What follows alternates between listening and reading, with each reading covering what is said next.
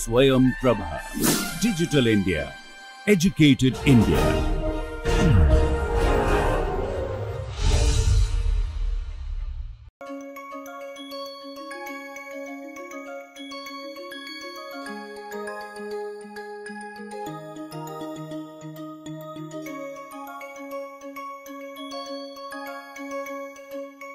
Lot of information you cannot get, like why a specific compound is colored, right? What happened to their magnetic properties? Because these are the things we are really interested in. So this is where crystal field theory comes in. Of course, it is based on the failure of the valence bond theory, or as that's how in the book you read, that where valence bond theory kind of fails, cannot explain further, and crystal field theory basically picks up. So of course we can just learn crystal field theory, but the problem is valence bond theory is so simple. I think nobody kind of, see, you cannot forget the history of something and just take the present. I mean, present is something different, not crystal field. It's something different, right? Which we may not be, or we will not be talking too much. So it's, present means temporarily present, okay. 100 years down the line, it would be explained in a completely different way, or more better way. Of course, crystal field theory has tremendous limitation as well, but we may not be talking about those. So as we progress, or as the chemistry understanding progressed, we will try to do. So what we are saying, that valence bond theory really cannot explain tetrahedral and square planar. Okay, when it is any distortion, what valence bond theory is discussing is an ideal situation kind of. Anything, bond elongation, shortening, these things cannot be explained by valence bond. In a moment you will see how the distortion is going on by crystal field theory. Color of complexes, of course you cannot have any idea about the color, what color the complex should be. I say a compound is this hybridization, or this many ligands are there, this, there, that, there. Crystal field theory can explain, however we didn't explain yet, but valence bond theory cannot explain those. Temperature dependence, why magnetic properties are dependent on temperature. If you increase the temperature, what happens? Whether magnetic susceptibility or the magnetic behavior goes up or goes down, or how it goes down, or how goes up. Those sort of things we will be discussing. Okay. Now, crystal field theory, first we have to look at the orbital. This is something you have to kind of have it within your mind very clear, what we are talking about, the atomic orbital, these orbitals. Mainly the 5d orbitals, right? We have 5d orbitals, how they are, and along the axis how they are, where they are. Now this is the z axis or g axis, whatever you want to call, okay? Now the dg2 orbital is going to be like this. The electron density is going to be over here and over there along the z axis.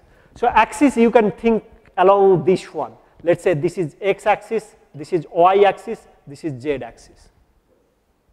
Okay? In 3-dimensional scenario, you can take this corner, any corner, one axis, another axis, my laser pointer failing. Any corner you can pick up, x, y, z, of course 90-degree angle. It may not be always true here. Now this is dz2 orbital, so along the z axis, this is dx2, y2 along the x and y axis, and this is, let's say, dyz, that means in between y and z. So if you look at here, if this is z axis, this is the electron density over here, and the lobes are here, and below this one there is lobe. Okay? If it is x and y axis, then dx2, y2 will be along these x and y axis. Along, just right on top of those axes. Right on top of the z axis is dz2, right on top of x and y, both plus and minus direction, is going to be your dx2, y2. And dxy will be in between. Dxy, where is dxy? Dxy. See, this is, let's say, x axis or whatever, y axis, x and y, as you see, these are right on top of the axis. In between x and y axis is dxy. Similarly, in between y and z is going to be dyz. So this is z axis, center, the lobes are here, This is dz. Now, if you look and say that this is, let's say, x and this is y, dx2 y2 is going to be here, right? So, and dxy is going to be, so this is y axis, this is x axis, right on top of y axis, sorry, we'll come to that. So, it is going to be like that. Okay? Now, you have to, I'm sure you have seen it before, you have to be really, really clear about their positioning. I think we'll come to that. Let me show you where they are. Over here, no, we'll come back in a moment. Let me tell you. So, what crystal field theory assumptions are, it's very simply, these are electrostatic interaction. It's a metal center is a cation, ligand is an anion, most often, so it's a cation-anion interaction or electrostatic interaction, ion-ion interaction or ion-dipole interaction. Previously, we are thinking just about the covalent interaction, right?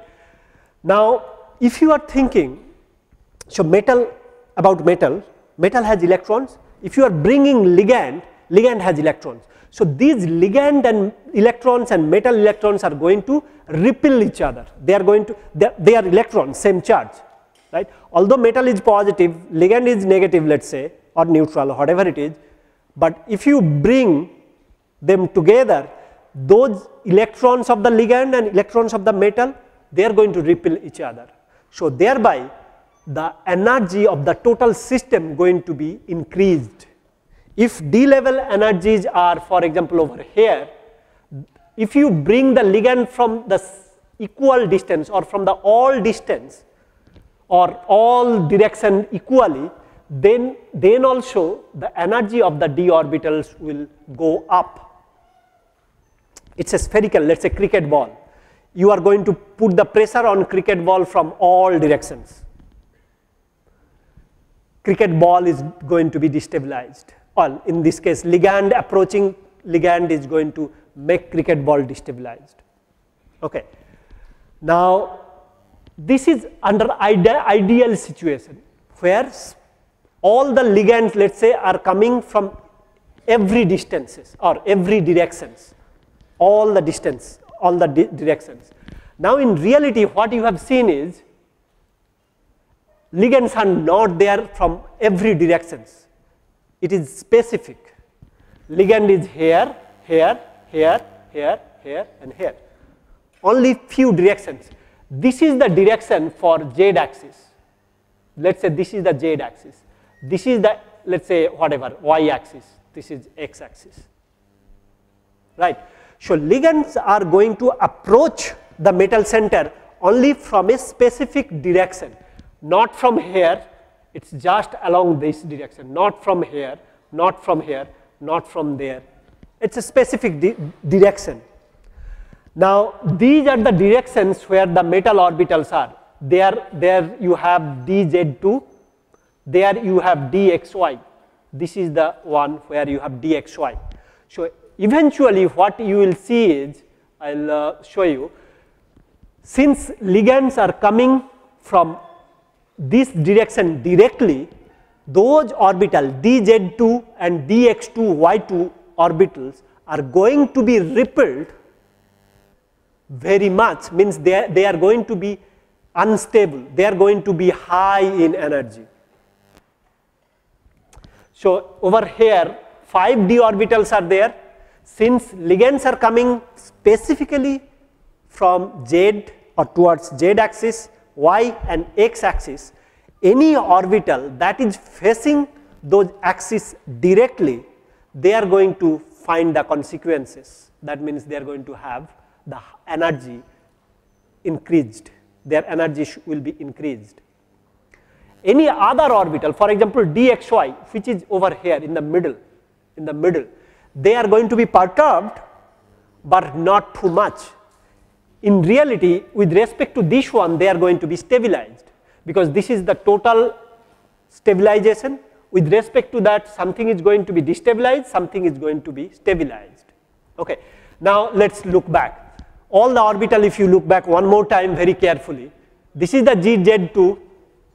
Anyone has anything to say? Please speak out. Now DZ2 orbital, DX2, Y2 orbital, and you can see all these orbitals. Okay. Right now also, if it is not clear, you look back at the note, I am sure it will be very, very clear. The pictures are very clean. Now, as we are saying that plus and minus attraction, electrostatic attraction will be there. Now, two of these orbital, which is dx2, y2 and dg2 or dz2, these are the orbital, let us say all these orbitals are there. These are the ones which will be facing the ligand directly, like this. So, ligands will be coming directly from two different angles or from two different directions for dz2. So, dz square orbital will be high in energy, right. It was previously, it was all of them are same and having same energy or so called degeneracy. 5 d orbital were degenerate, that's so far you have mostly learned. Of course, you may have learned this one as well, but since you see that there is a discrimination, there is a preferential attack, you are going to get it destabilized because they are going to interact directly. Now, if you look at the dx2, y2, this is the dx2, y2 orbital, and 4 of the ligands are coming from these directions exactly. Of course, this is going to be also destabilized. So, what you have learned so far is dg2 and dx2, y2 are going to be destabilized. But if you are looking at, let us say this is dxz orbital, okay, x axis and z axis. dxz orbital and the ligands are approaching right actually from the middle, not directly towards these lobes. So, their energy will not be overall destabilized because we have already destabilized by bringing the ligand. Comparatively, they are going to be stabilized. That is how the ligands are coming, right. Sorry. That is how they are coming in. So, they are not fitting the bill right on top of each other, they are just squeezing in, not head on collision. Now, so dxz will be stabilized, dxy, dyz is the same scenario, it is just different axis. So, overall we see that it is split into like this, 2 of them getting destabilized, 3 of them getting stabilized. Stabilized means stabilized with respect to where it started, not in the free ion over here. This is a free metal ion. With respect to free metal ion, when you have a metal complex formation, it is all the d orbitals are going to be net destabilization will be there, their energy is going to be high. With respect to this, some of them will be destabilized, some of them will be stabilized, but the net destabilization is going to be this much. If you have a free metal ion, it is stable.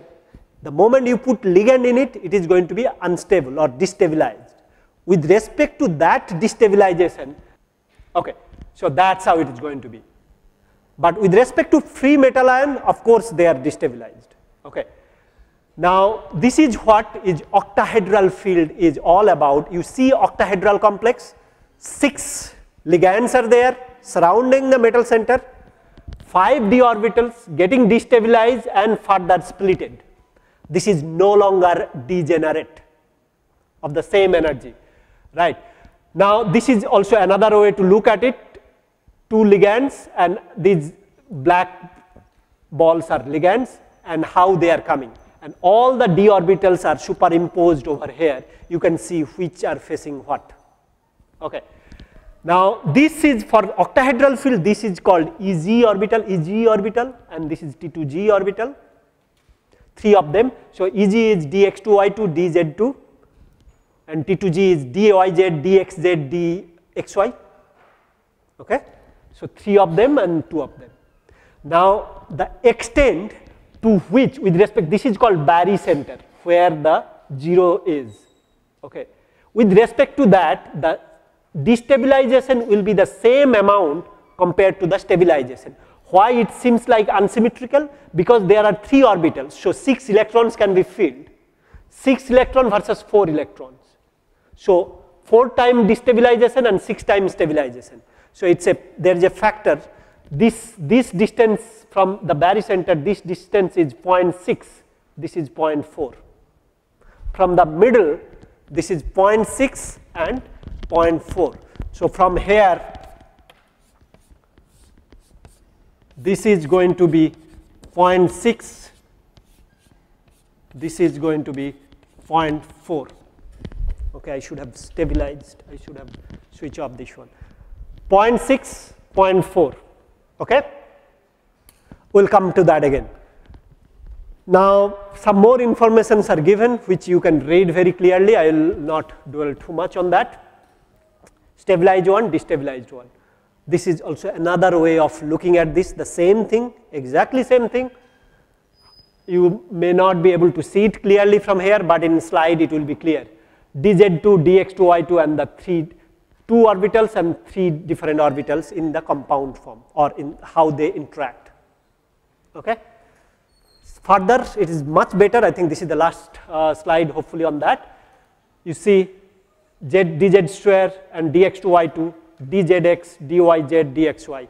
Same thing, how the ligand is coming. See, when you take the printout of these things, if you take the same printout, I don't mind, but the information is not different. But once you are seeing in the computer, for example, you will be able to see it clearly what exactly we try to say.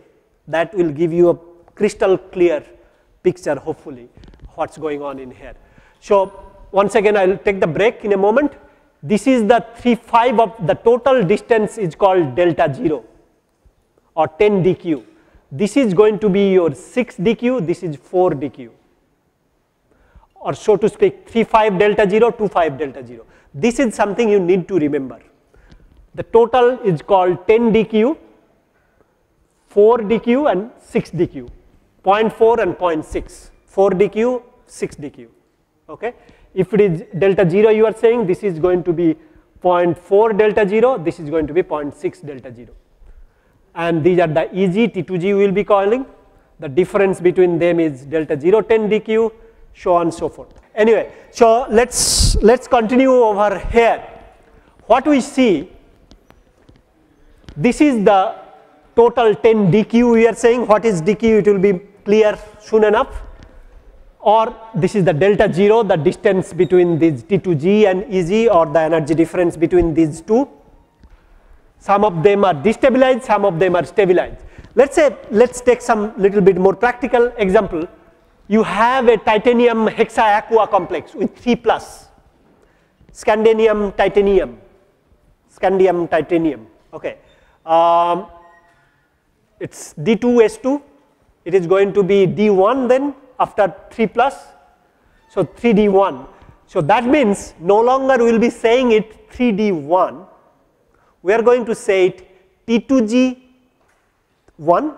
EG0, because if you see the filling up of the electron, now it's going to happen the one which is stabilized first and then either over here or back to here. So the filling of electrons we are trying to see, no longer will be calling it D1.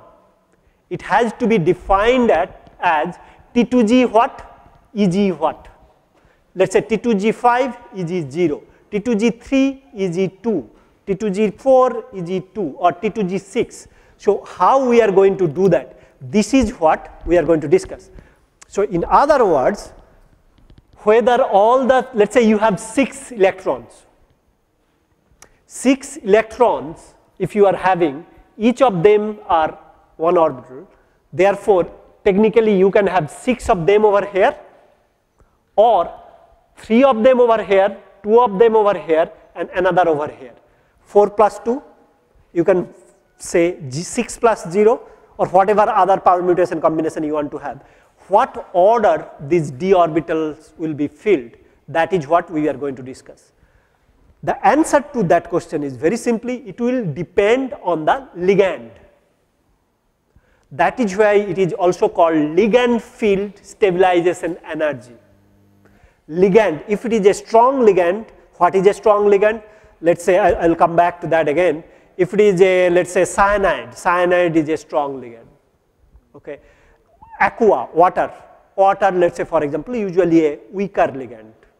Or, you know, it's all relative again. There is a spectrochemical series we will bring. Okay. That will tell what is strong ligand, what is weak ligand. Fluoride may be a weak ligand. Okay.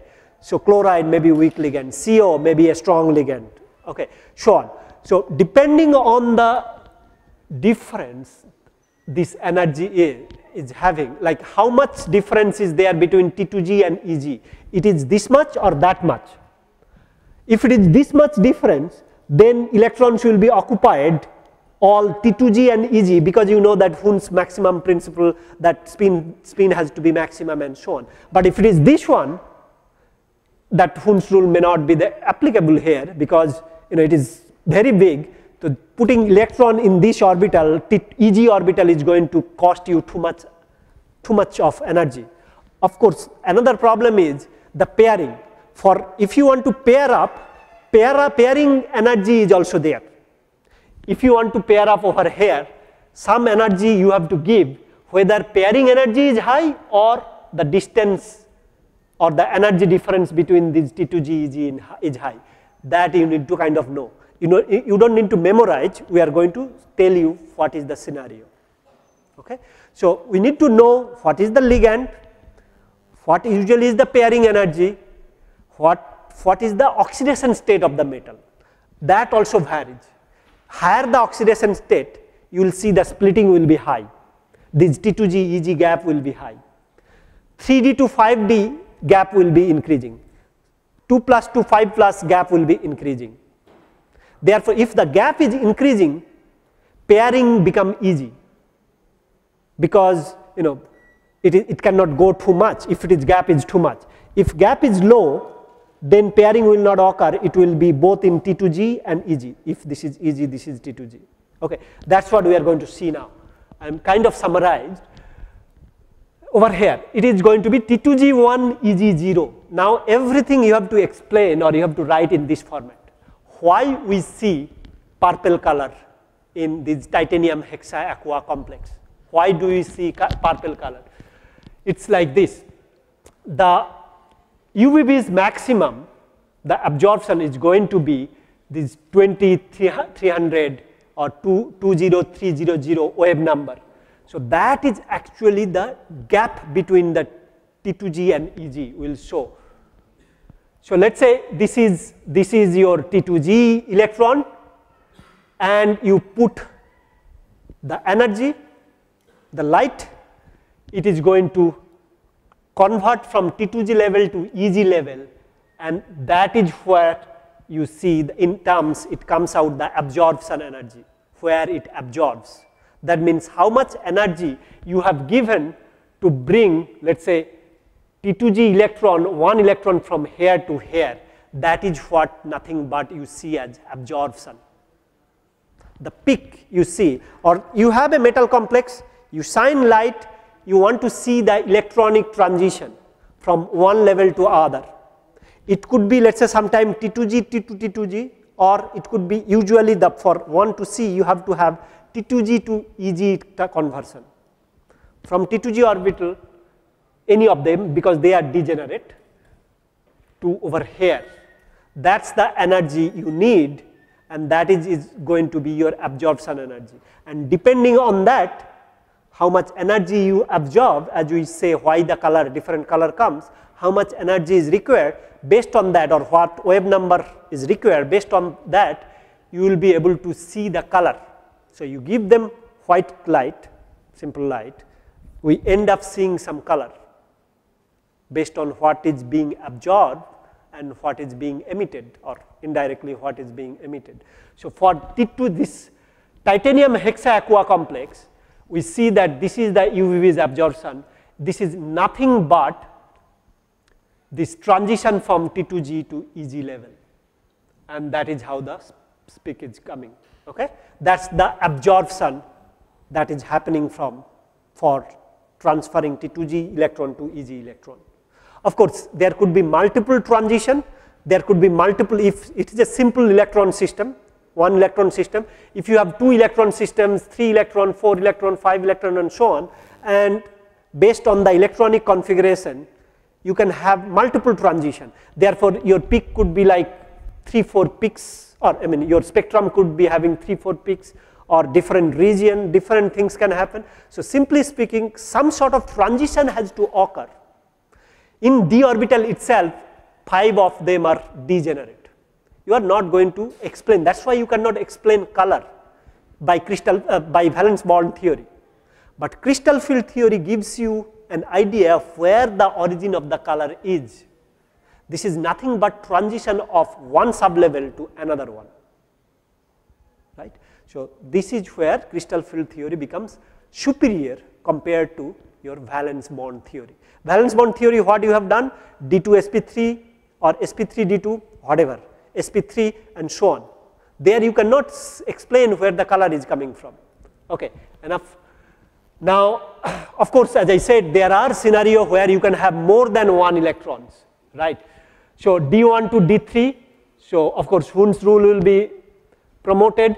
Now for 4 electrons, you can have T2G4 Eg0, T2G can have total up to 6 electron, or you can have T2G3 Eg1.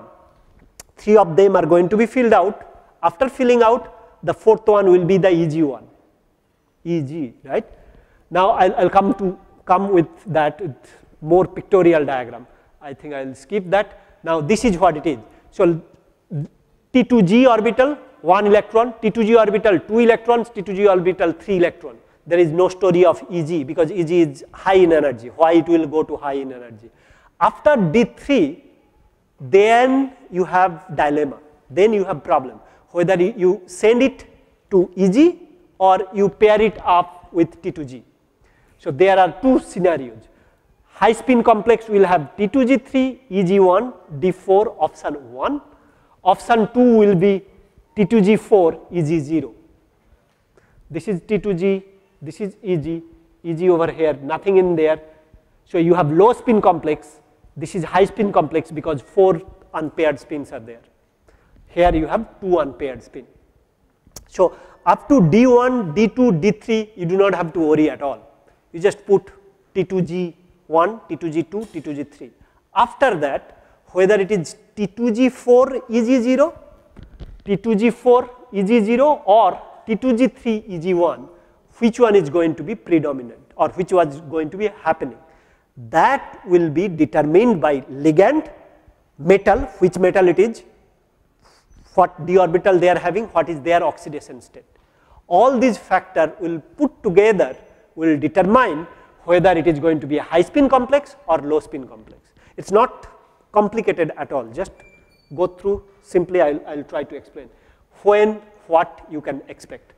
You don't have to remember again, you don't have to remember what will be the delta 0 and what will happen. That sort of memorization is not required. Okay. So in other words, if delta 0 or that 10 dq value we were talking, difference between T2G and Eg, if this is small, then you will see T2G3 Eg. If that difference is small, the spin will try to be maximum, or electronic spin will be maximum. So T2G3 Eg1 will be happening if delta 0 is small. For this to happen, T2G4 to happen, you have to pair these 2 electrons, right? That means you are dealing with pairing energy. If pairing energy is favored, if pairing energy is less compared to this delta 0, then you are going to have this low spin configuration. Okay, now of course a lot of things I have given, written the same thing again and again written, but essentially once it is clear to you, you do not have to read this slide too much. Okay, I think we have explained already. Now I will just give you a phenomenon. So what we have said, up to D3 you do not have to worry, it is going to be T2G1, T2G2, T2G3. After D4 you have to decide. That again, let's say at D8 you do not have to worry, it is going to be T2G6 Eg2, 1, 2, 3, 4, 5, 6, 7, 8, whatever way you want to fill out, D8, D9, D10, you don't have to worry. it is going to be only one configuration possible, because your goal is to minimize the energy without compromising the spin. Of course, Hund's rule says the spin should be maximum, right? You try to do that, but while you are trying to do that, you have to also mind the gap, distance between T2G, EG, whether it's going to be unpaired spin or paired spin. After filling T2G, you have to up from 4, 5, 6, really the cases where, and 7 as well, 4, 5, 6, 7, you have to worry about whether it's going to be high spin or low spin. Up to 3, it is going to be always high spin. There is no low spin scenario, almost, right? And after 8, 9, 10, it is always one configuration. 4, 5, 6, 7, it is going to be high spin or low spin. That's what you are going to use. High spin means spin is maximum. Low spin is minimized with the given situation. Okay. Now, something like these complexes. If you see some EG complex, like very soothing for the eyes, those are going to be high spin. Like iron aqua. Very EG complex, looks like water molecule, iron is there, 2 plus, mind you. EG complex. The difficult complex could be 3 plus, means which is more higher charge. Now, this is going to be high spin over here, because the delta 0 you see is this much, pairing energy is high. Pairing energy high means you are not going to get it paired. You are going to have the unpaired spin, right? Now, iron hexacyanide. We are all talking about octahedral complex. Don't forget that. 6 ligands are there. We didn't talk about tetrahedral as of yet. So 6 of them, this is going to be a strong ligand. Cyanide is a strong ligand. That means the gap between T2G and EG is very, very high. Okay? This will be D6, right? So those 6 electrons will be T2G6, not T2G4, EG2. I think some of you are having little bit dizziness. Let's see. Try to explain in the board. What we are having, let's say D6, this is T2G3, 3 of T2G and 2 of EG. You can have this as one scenario, right? Other scenario is nothing here, all paired up, right? So this is T2G4, EG2, this is a high spin situation. That is what is happening in iron hexaaqua complex 2 plus. Now iron cyanide 6, FeCN6, hexacyanide, okay, 4 minus. Now you have D6 total electron, right? Now, of course, how it is iron 2 plus, this is also iron 2 plus. Both of them are iron 2 plus. Iron 2 plus, that's why it is 2 plus. Iron 2 plus 6 minus, that's why it is 4 minus outside, right? Both of them are D6 electronic configuration. Only thing that is differing is the ligand. Metal is in the same oxidation state, hexa coordinated, ligands are different. What you are seeing here is the distribution of electrons are different. The first one will have this electronic distribution, second one is going to have this electronic distribution. Because, let's say, so to speak, the difference between these two guys is high.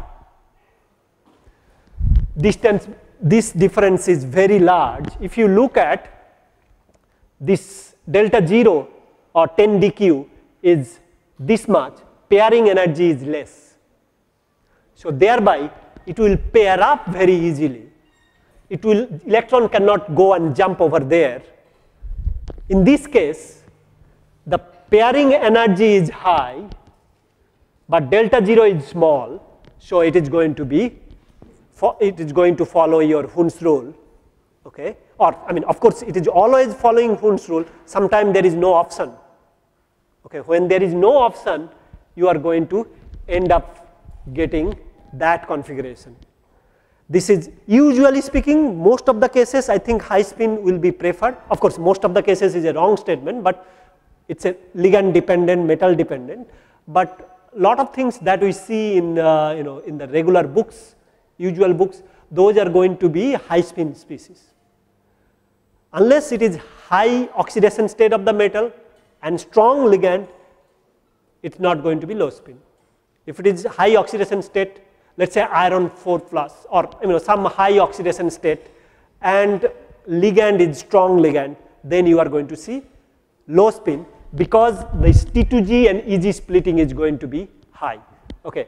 Now next one, cobalt F6. Cobalt is here 3 plus, 6 of the fluoride, 3 minus total, D7 configuration. Cobalt is D7S2, iron cobalt, yeah. And then if it is iron cobalt nickel, D7S2, it is 3 plus, right? I think something is wrong there. Is it not? It should be D6, right? Okay, let's assume that this is D7, but these charges are wrong. Okay, cobalt is D7S2, so 9 electrons. If 3 are taken, so 2 are taken, then it is. Let's say this is going to be your 4 minus. Okay, the charge is wrong here. I don't know how come. So anyway, it's a D7 system. Both of them are D7 system. Ignore the charge. Just take my word. Ignore the charge. D7 system, D7 system. One is high spin, another is low spin. It's also to tell you, sometime you see the ammonia complex is going to be low spin, sometime it is high spin. Again, that depends on the metal center. I'll give you a summary. Okay, let me give you the summary. The delta 0 will be increasing in this order, 3D, 4D, 5D. 5D will be highest. Higher oxidation state will give you the higher delta 0. Now, over here you see with the chromium, chloride, aqua, ammonium cyanide, the energy between T2G and EG, how they are differing. So you can say that this is a weaker ligand, this is little bit stronger, this is more stronger, this is the strongest in this series. So the difference between T2G and EG can tell you what is the strength of these ligands are. Okay? Depending, keeping the metal constant, oxidation state constant, you are changing ligand and you are saying that the splitting you are varying. So that will indirectly measure the strength of the ligand. Okay? Now over here you are keeping ligand constant, oxidation state constant, everything constant, but you are changing the metal center. Cobalt, rhodium, iridium. In the periodic table look at. Now you see how they are increasing. So the overall trend is 3D splitting will be least, then 4D, then 5D. Metal oxidation state will also vary. That is also over here. All these things summarized together, I'll tell you what is summarized to. This is what it's summarized to. Okay? You can take a series of compound, just vary one thing, either ligand you vary or metal you vary. You keep on doing, you come to a conclusion that 5D will have higher splitting than 4D and 3D, and higher oxidation state will have higher splitting. Now there is something called electrochemical series. This is what is electrochemical series. This is the strongest ligand, then this one, then that. So the idea here is, if you have high oxidation state and strong ligand, you are definitely going to get a low spin complex. High oxidation state, splitting will be high, strong ligand, splitting will be high. So low spin complex means the splitting is going to be high, so the electron cannot jump to the EG, so it's going to be low spin. Spin will be minimized, it will stay in T2G. Now you can think about the different permutation combination. That's why it is not that very easy to say what is going to happen unless you give the exact combination. So the strong field ligand, they will tend to give you high delta G or delta 0, right? T2G EG separation will be high, therefore it will give you a low spin complex. Strong field ligand will tend to give you a low spin complex, but that does not mean that any metal you take you will always get low spin with, let us say, cyano or any of the alkyl or nitrite. You have to, of course, you also have learned that 5D will have more splitting than 4D and 3D. Higher oxidation state will have more splitting than lower oxidation state. So it is a combination of all these three factors where the ligand is in terms of spectrochemical series, not spectrochemical series. Where the ligand is, whether it is strong field, this is the strong field, these are the weak field. Where it is, and then what is the oxidation state of the metal, and what orbital metal is having. Okay? If everything strong, then you are going to get high splitting, low spin. If it is very small, you are invariably going to get high spin. Okay? You just read through little bit, first the slide, look at the slide, and then go through the books. I hope it will be clear.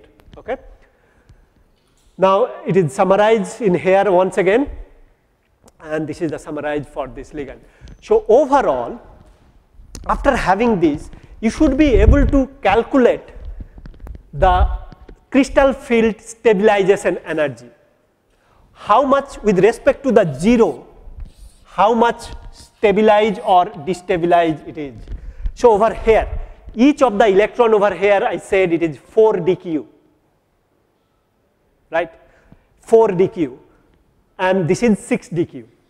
So you can see that 3 of them, let us say if you have 3 of them, 4, this is 4 dq, 4 times 3 will be 12, and 2 times 6 will be, this is 6 dq. This is also 12. So 3 over here, 2 over here, net stabilization, net destabilization will be 0. Nothing is left. 3 over here, 2 over here, symmetrically filled. 4 times 3, 2 times 6. Now the moment you put it here, 1 electron, the stabilization energy, crystal field stabilization energy, that is what called crystal field stabilization energy. 3 and 2 is 0. In this case, it will be 4 dq.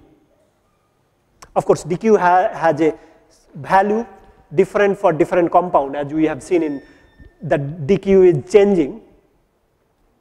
But we don't memorize those data, just say that it is 4 dq. 4 dq could be 500 wave number, 4 dq could be 2000 wave number. But this is 4 dq. That dq depends on what is the extent of splitting, how far it is splitted. Okay. Now this is having 4 dq stabilization, this configuration. 3 and 2 cancels out, just 4 dq left. If you have one more electron over here, 3, 2 cancel out, 8 dq, right? One more, 12 dq. 3, so you can calculate also, 4 times 6 is going to be 24, and 2 times 6. This is stabilization, this is destabilization, 12. So it is also 12 dq, right? Other way to say it, 2 and 3 is cancelling, completely 0, 1, 2, 3, 4 times 3, 12. So this is 4 dq, this is 6 dq. Over here, it is each of them are 4, nothing is over there, 4 times 6, minus 24 dq. Stabilization means usually we put minus, okay? That much it is stabilized. So you can, these are number that's called crystal field stabilization energy. So you can of course this calculate based on this. It's 4 or 0.4. I mean, if you are saying delta 0, then it is 0.4 and 0.6. If we are calling 10 dq, this is 6 dq and 4 dq. Right. It's very simple math you should be able to do. For example, over here, case 1, you have low spin case, that means the splitting is high. Low spin case, so the stabilization is going to be 5 times 4. 5 electrons, 4 dQe each, or 0.4 delta 0 each. So it's going to be 20 dQ. Over here it is going to be 0. Right? So this is again, it's called crystal field stabilization energy. Due to this crystal field theory, the splitting comes, and thereby what is the stabilization energy? You look back to the valence bond theory, you don't talk about any stabilization. You cannot talk. All d orbitals are degenerate, means same energy. dxy, dxz, dx, whatever, are the same energy. Here you have splitted them. Therefore, stability and instability are coming into the picture. That's what is crystal field theory for octahedral.